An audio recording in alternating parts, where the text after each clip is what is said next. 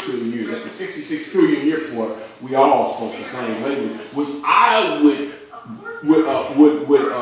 assume that language had to be Arabic. But you're assuming wrong, and that's what we just proved to the word of the Most High. I got you right here. Genesis 14, Genesis 15, Genesis 14 and 13. And there came one that had escaped and told Abram the Hebrew, for he dwelt in the plain of Mamre, the Amorite, the brother of Eshcol, and the brother of Aner, and these were confederate again with Abraham. Well, the question I asked Mookie when we were having a discourse: do you believe in the term pre-Adamites? That's a yeah or nay. You don't believe in the pre-Adamites?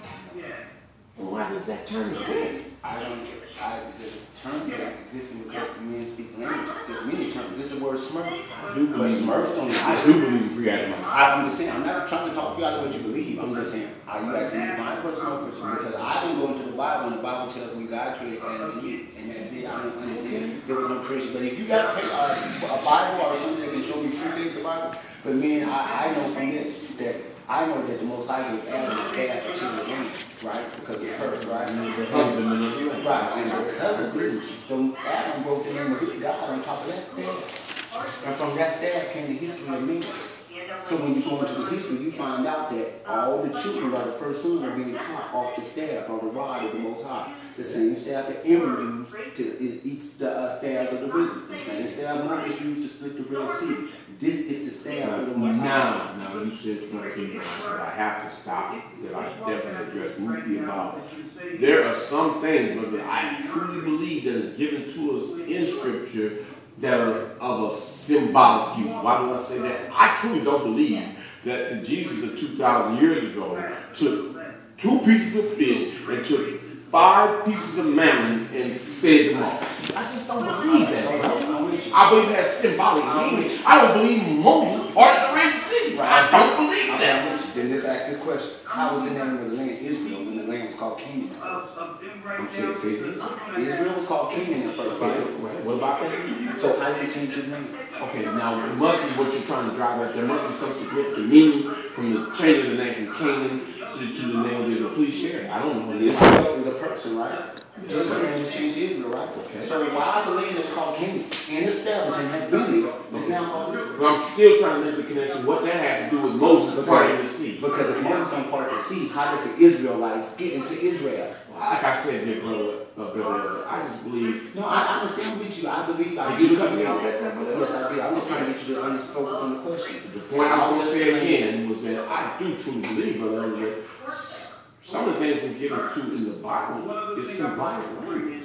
Because you still haven't told me that in the fact that Moses in the sea, in the fact that Jesus and No, we're not dealing with Jesus. Let's just deal with the one subject. Okay, well, let's deal with Moses and splitting the sea. Okay, so I'm not dealing with the sea. I'm just dealing with the out facts, because I can't say. Let's go with the story again. Right, the children of Israel left Egypt. No, I mean Moses splitting the sea. Let's stick with that story right there. You know that Bible very well. Why don't you do that story for me right now? If you let me get the story out, because apparently you recognize I know the Bible. Moses frees the children of Israel. Okay. Crosses the Red Sea. Okay. One in the wilderness for 40 years, outside of Canaan. Okay. Then all of a sudden, this land of Canaan has been there for a while, thousands of years. Now all of a sudden it's called Israel after a man that was a slave in Egypt.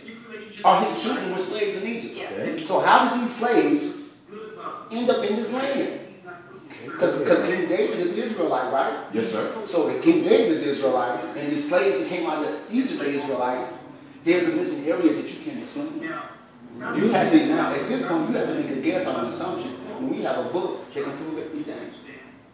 And the funny part about it is, I'm with you with symbolism in the Bible, but who are we, the editor, to say this is real and this is not real? This is real, this is not real. One thing, Brother Elder, that and I humbly appreciate what you just shared with me, but I still have not heard how did Moses part the Red Sea. I still haven't heard that. How did he do it? The same God of Abraham was the God of Isaac, was the God of Jacob. Jacob's name was changed to Israel, and to receive the promises that was promised to their forefather Abraham, that they had to take the land of the Most High, Israel.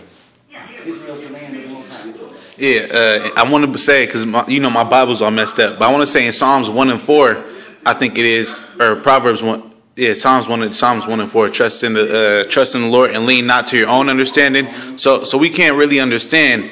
It's not up to us. Oh, how did Moses split the Red Sea? That means that you don't got no faith in God. So God's not capable of splitting the Red Sea for Moses. That's what I'm saying. We can't lean to our own understanding. Mookie did ask me, and he was wondering, brother, was I going to bring the Quran?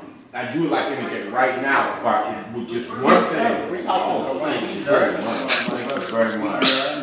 Oh my God. We're going to go to Con 22 for that. So okay. We can show for the people that the Most High. Now, the only thing I want to read what I told Mookie, Brother Elder, I don't know if you ever heard that, and I can tell you, a very well studied man, that you probably already know that the Quran is 114 chapters. Yes.